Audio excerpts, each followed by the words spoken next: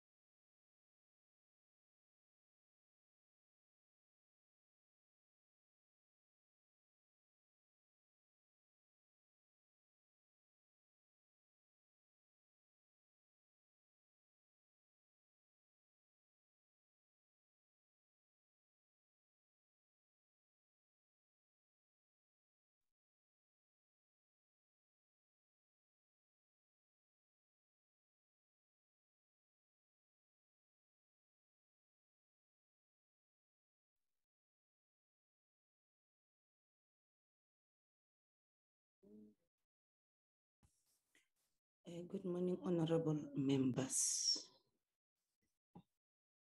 The Chair, good morning, sir. Can I please see your picture?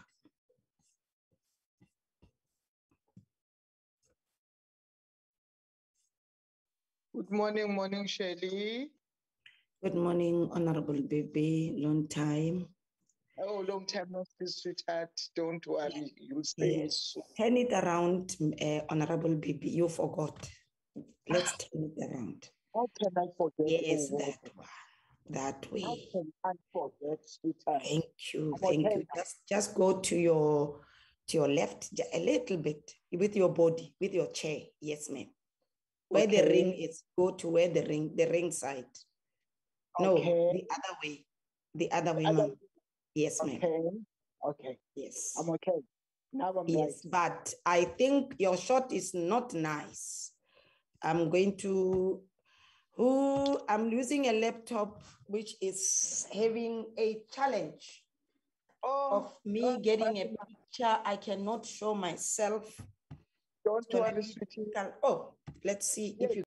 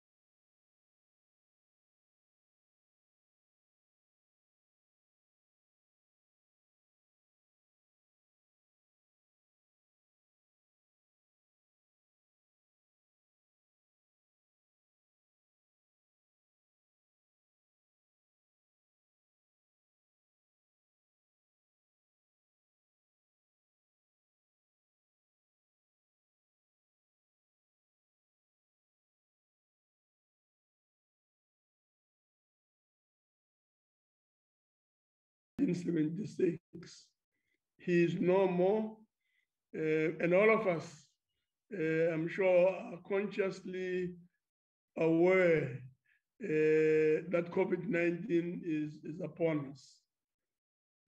So before we observe a moment of silence for prayer or meditation, we'll do well to note, amongst others, the following: that world figures on COVID-19 deaths stands at 4.4 million people, recovered 188 million people, mild conditions stands at 17,936,981.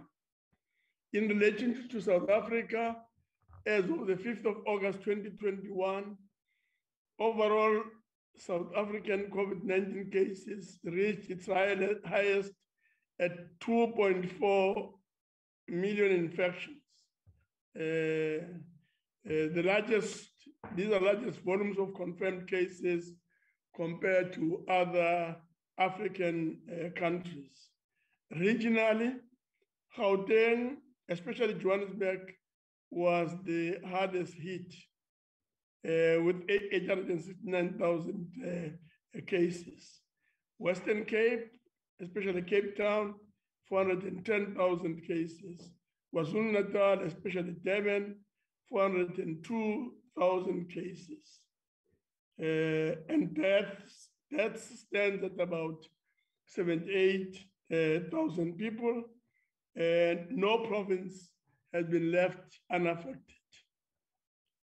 So as you observe a moment of silence for prayer and meditation, let's also reflect and think deeply about these cases, about this situation. We'll now observe a moment of silence for prayer or meditation. Let's please bow our heads. Purpose of the quorum: all delegates in the virtual platform shall be considered to be present in the house. That delegates must always switch on their videos. That delegates should ensure that the microphones on their gadgets are muted and must always remain muted unless you have permission to speak. That the interpretation facility is active, and that any delegate who wishes to speak must use the raise your hand function. As we always say, that by now members are familiar with the raise your hand function.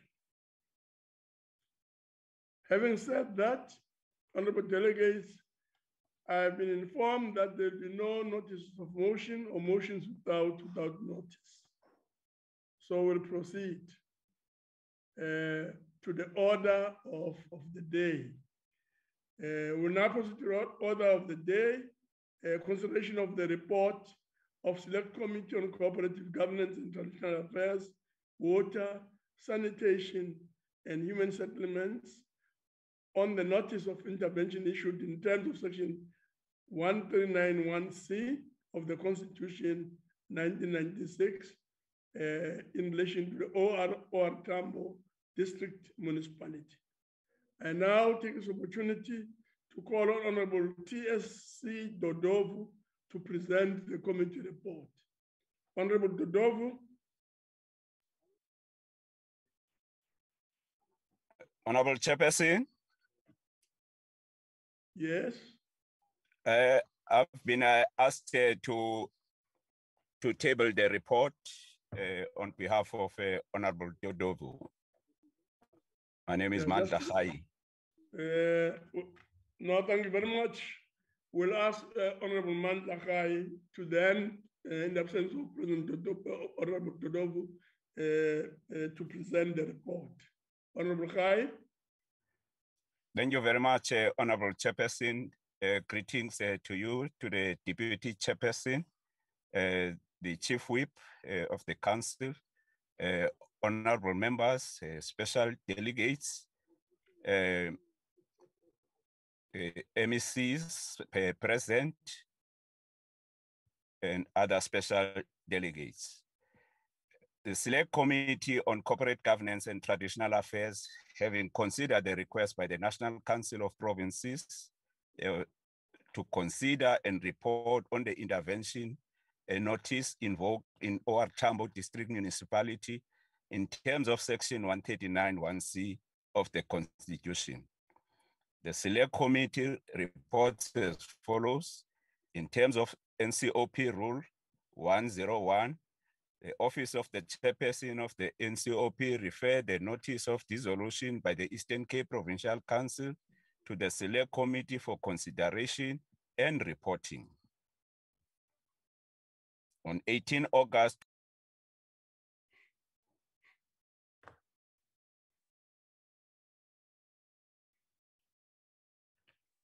yes, Honorable Khai, I'm sure you will be able to proceed. But I'm muted by the, I think the host is muting me. I don't know why. I've been muted by the host. There's a problem about your picture. So your picture is half on the screen. Oh, sorry. So, Sorry, yes, Chair. please. I'm sorry.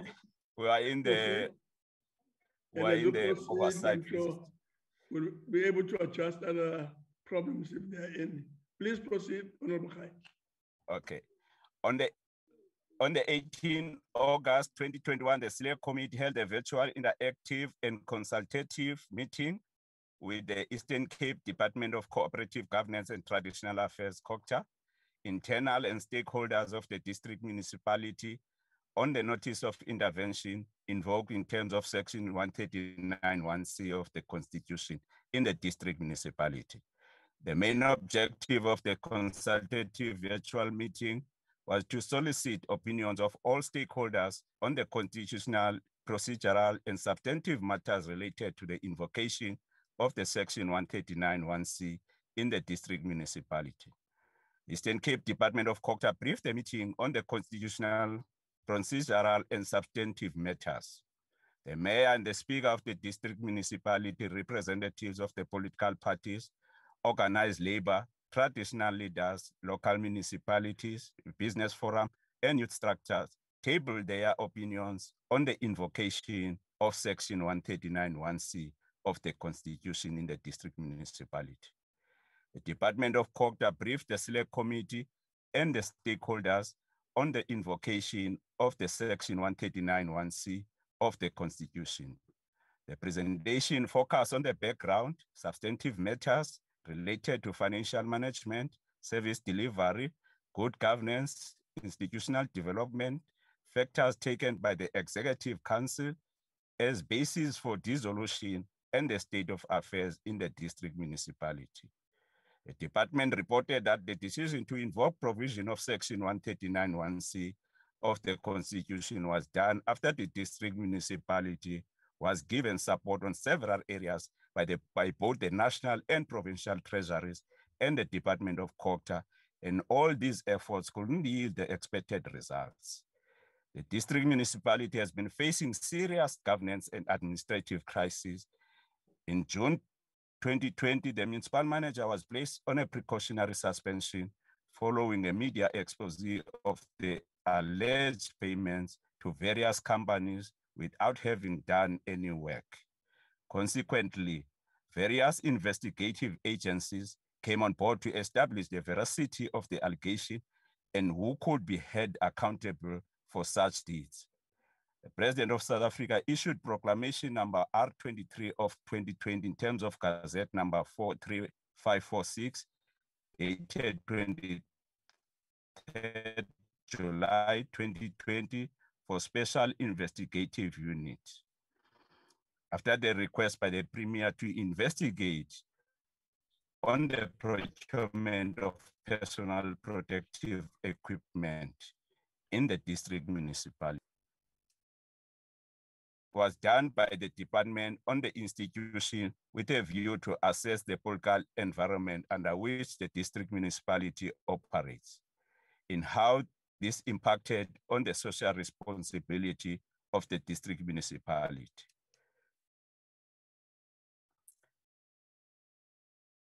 Honorable Chairperson, I see that I have challenges with my internet connection. I'm in the West Coast, so I will quickly then go to the recommendation of the committee.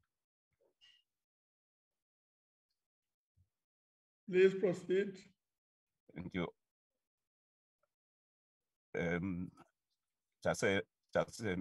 Pardon me. I'm trying to get to the recommendation, Honorable Chairperson.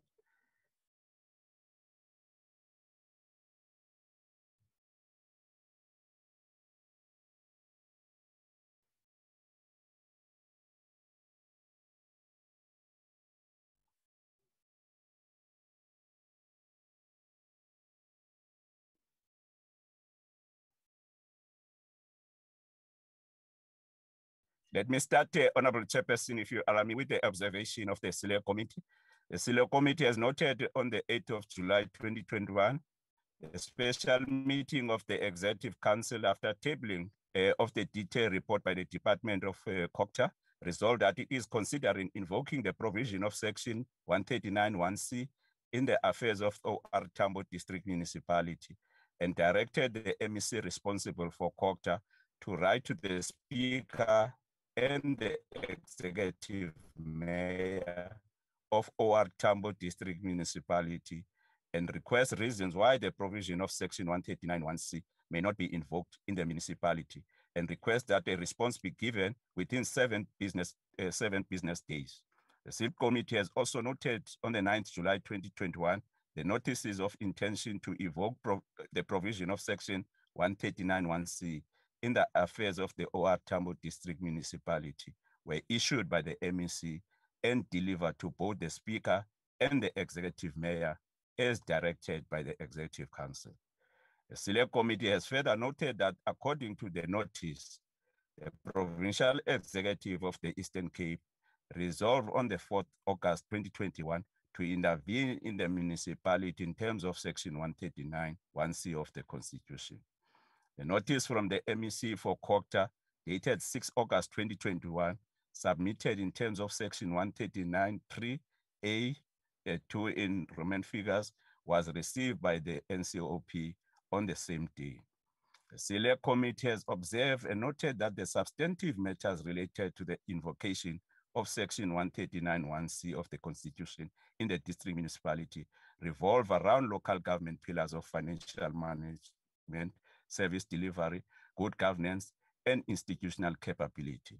The Select Committee has noted with concern through the inputs made by some stakeholders and analysis of the report presented that the relations between the Speaker and the Executive Mayor has broken down to the extent that the Executive Mayor is no longer attending council meetings convened by the Speaker, questioning the composition of the council.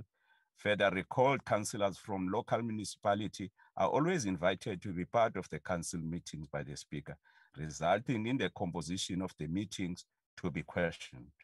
The Select Committee noted that most of the internal and external stakeholders who oppose the invocation of Section 139(1)(c) of the Constitution in the district municipality raised concern with regard to the failure of the MEC for Cooperative to table the report of the Council on forensic investigation conducted in terms of Section 106 of the Municipal Systems Act. The Select Committee has taken cognizance of the constitutional provision that the dissolution takes effect 14 days from the date of the receipt of the NCOP, that is 20th of August 2021. According to the notice, if the dissolution takes effect, Mr. Basil Masse will be appointed as an administrator to act until a newly elected municipal council has been declared elected. On recommendation of the Select Committee, having virtual consulted and engaged with the Department of Cooperative Governance and Traditional Affairs, as well as the internal and external stakeholders of the district municipality, the Select Committee recommends to the NCOP in terms of Rule 101 as follows. The NCOP approves the invocation of Section 139(1)(c) of the Constitution in OR Tambo District Municipality. 2, the Eastern Cape MEC for Cooperative Governance and Traditional Affairs should table a report of the forensic investigation conducted in terms of Section 106 of the Municipal Systems Act to the NCOP. 3, the Eastern Cape MEC for Cooperative Governance and Traditional Affairs should provide quarterly progress reports on forensic investigation report conducted by the Special Investigation Unit in terms of the presidential proclamation. The Select Committee on Cooperative Governance and Traditional Affairs should align its quarterly program to ensure continuous monitoring of the implementation of the finding and recommendation of the investigation report conducted in terms of Section 106 of the Municipal Systems Act and special investigation in terms of the presidential proclamation in local and district municipality. I so table the report, Honorable Chairperson. Thank you very much. Yes, thank you very much, Honorable Khai. I now put the question. The question is that the report be adopted. But before I proceed to voting, I shall allow provinces the opportunity to make their declarations of vote in terms of Rule 71, if they so wish. And just to remind honorable members, a maximum of 3 minutes will be allowed per declaration. Any province wishing to make a declaration? Western Cape Chair, good morning. Western Cape. Please proceed. Good morning, Chair. Good morning, honorable members. Chair, I would just like to know the House to know that it was very unfortunate during our consultation that Salga was not given an opportunity to comment on this particular intervention. Honorable Chair, the Democratic Alliance cannot in good conscience support the recommendations of the Select Committee on Cooperative to dissolve our Tambo District Municipality. The exceptional circumstances requiring drastic measures should have been acted upon when the council chamber became a war zone for factional infightings. This despite the Auditor General reporting financial mismanagement, irregularities, and fraud and corruption, which systematically nurtured itself in every department. With so much uncertainty whether the local government election will be held in October 2021, February 2022, or even later than that, the provincial government in the Eastern Cape has found it convenient to request a dissolution of this municipality at the back of 2 High Court judgments ordering dissolution of Makana and Enoch Mgijima municipalities, which of course they elected to waste taxpayers' money and appealed. It is clear to everyone that once again, ANC factional battles have taken root in municipalities, and the ANC will not mind sacrificing the lives and livelihoods of people of OR Tambo in their quest to settle and sort out political scores. The Democratic Alliance has on numerous instances written to MEC Ngata to raise alarm bells about the deterioration state of affairs in OR Tambo, but of course, we were ignored. Now that their ineptitude has been laid bare, they want to wash their hands off the people of OR Tambo District Municipality. This is an unconstitutional act which can never master constitutional scrutiny. The DA chooses to stand with the people of OR Tambo, and we object. I thank you. Thank you very much. Any other province wishing to make a declaration?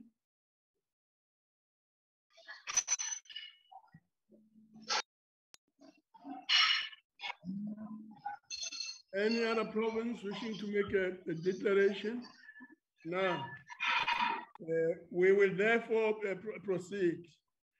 We shall now proceed to the voting on the question, and the question is that the report be adopted. I now call upon the provinces to cast their votes, and when called upon, heads of delegations must indicate whether they vote in favor, against, or abstain. We'll start with the Eastern Cape. Eastern Cape? Eastern Cape, iyavuma report. Eastern Cape voting in favor. Free State? Free State supports the report. Free State supports the report. Gauteng? Gauteng supports the report. Gauteng supports the report. KwaZulu-Natal. iKwaZulu-Natal iyayikhasa i-report isihlalo. KwaZulu-Natal iyayichasa report. Limpopo.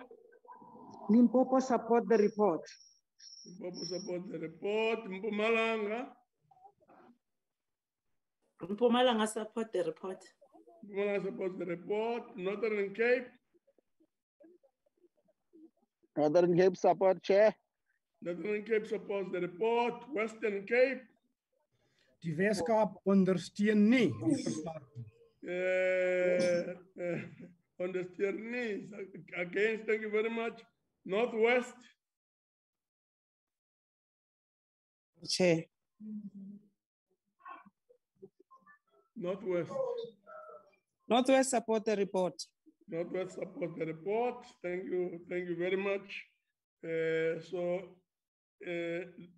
Voting being closed, obviously, 8 provinces. If you look at the results, voted 4 and 1 against. I therefore declare the report adopted in accordance with Section 65 of the Constitution. Thank you very much. To move on, honorable delegates, that concludes the business of the day.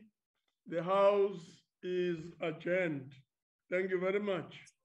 Thank you very much, Chair. Thank you, Chair. Long Enjoy your live weekend. Chair. Thank you, Leave. Masamuga. Thank you. Thank you, my leadership. Thank you, Thank you very much. Thank you. Siyabonga, Mamazi.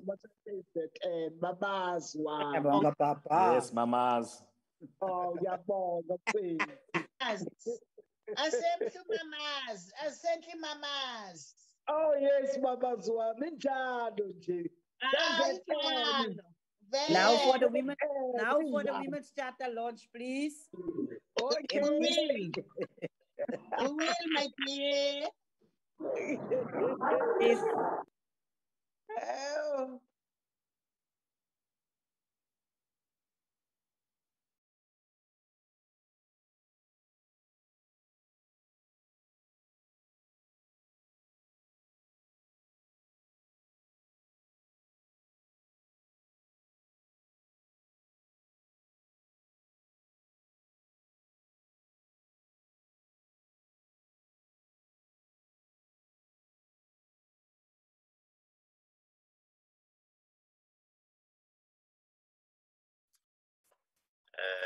Ms. Boss. Yes,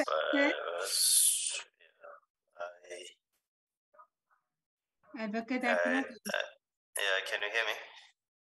now, yes. Recording stopped. Okay. No, I think we may adjourn. Okay, thank you. Unless if there's anything that anyone would want to say. Good, Just thank a you. reminder, Thank you, Edgar. just to remind colleagues that we're sitting on Tuesday and Wednesday next week. It's the ministerial briefing on Tuesday and the NCOP sitting on Wednesday. I will send out the duty rosters again. But I will confirm with you on the NCOP sitting, Advocate, that was supposed to be the joint one on Wednesday, so that I can revise. Okay, but that sitting is going well ahead. It's going ahead. Okay, then I'll just send. Okay, thank you. Okay, thank you very much, colleagues. Enjoy your weekend. Thank you. Thank you, Edgar. Ending meeting. Yes, please. Thank you very much. Thank you, Jason. Bye.